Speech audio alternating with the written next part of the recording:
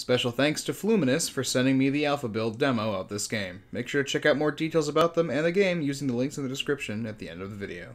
If you've been hoping for another quality 3D collectathon platformer to fall into your laps, I'm here to slam dunk some good news into your unsuspecting lap and get hot coffee all over you. Miscellaneous, a Tiny Tale, also known as Misc, is a 3D platforming collectathon in the vein of games like Super Mario 64, Hat in Time, etc., all shown through the perspective of cute little robots in a world that might seem familiar and possibly mundane to you and I, but epic and magical to a creature only 1 inch tall.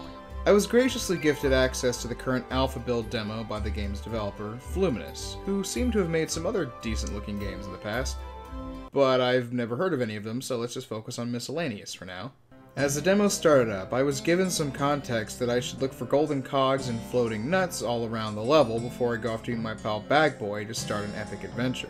We play as Buddy, this cute little clanky fellow who has maybe the silliest and most adorable run cycle I think I've ever seen. Hello, my baby! Hello, my honey! Hello, my ragtime gal! After getting used to the general movement and adapting to the camera, which is pulled in just a little too close for my liking, the game feels lovely to play. The jumping does feel very floaty, but it feels like it was built this way on purpose, as you jump quite high, float slowly after jumping, and you can double jump on top of that. The environments are well suited to this movement and are loaded with lots of high vantage spots to look the level over, tons of quality vertical platforming, and the floatiness means that you can correct yourself in midair a bit if you need to, though you do still need to be pretty sure of your decisions when you commit to make a jump. Then, about halfway through the level, when you move on from the wide open tutorial area to a more challenging and linear platforming section, I felt that I was fully prepared after having spent the necessary amount of time learning the controls at my own pace. So yeah, the controls are pretty good. But what do you use these controls for? Collecting golden cogs mainly, which are the power stars or jiggies of this game, i.e. your main collectible upon which your quest is based. They're scattered all throughout the level, hidden high and low behind platforming challenges, fetch quests, exchanged for reasonable prices at your local grocer, and so on. There's plenty of variety in how you acquire the cogs, and I spent about 45 minutes finding all of them at my own pace, and I was having a really good time. I especially liked all the different characters you can interact with, from Buddy's sassy girlfriend, to this funny round raccoon guy, to this guy running around. Oh wow, he's a red soda can, and his name is Coca. I hope they don't get sued for that. I also have to say that for a game made by like 3 people that's still in alpha, graphically it looks quite good.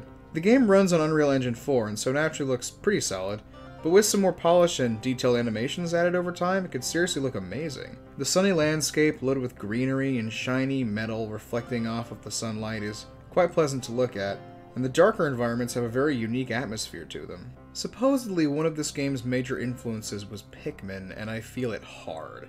The tiny creature being in a big epic world of trash and gardens is absolutely classic Pikmin. Speaking of influences, some of you might be looking at this game and be reminded of Chibi-Robo. It was the first thing I thought about when I saw the game. I mean, they are both platformers about tiny robots, but that's really all they have in common, as they don't play anything like each other. Miscellaneous is more of a traditional 3D platformer, while Chibi-Robo was much slower and methodical in gameplay, more akin to something like a classic cinematic platformer or something of the like. That being said, the developers have heard the Chibi-Robo comparisons and are supposedly thinking of taking more inspiration from it, as well as other titles people have compared the game to, such as Wallace and Gromit in Project Zoo. Huh. Honestly, that kind of sounds like a mixed bag in terms of influences. I mean, on the one hand, Pikmin and Chibi-Robo, and then on the other hand, Project Zoo. While we're on the subject of this is a really solid demo, but I do have some minor issues with the current build. I already mentioned that the camera feels a bit close, so there's that. The game has controller support already, which is nice, as well as solid keyboard controls as far as 3D platformers go. But whenever I was in a conversation with somebody, I was suddenly forced to use the PC controls instead of the controller, which is a little weird. I also wish that you could use the pin item while moving. I feel like it would improve flow if you didn't have to stop completely to use it.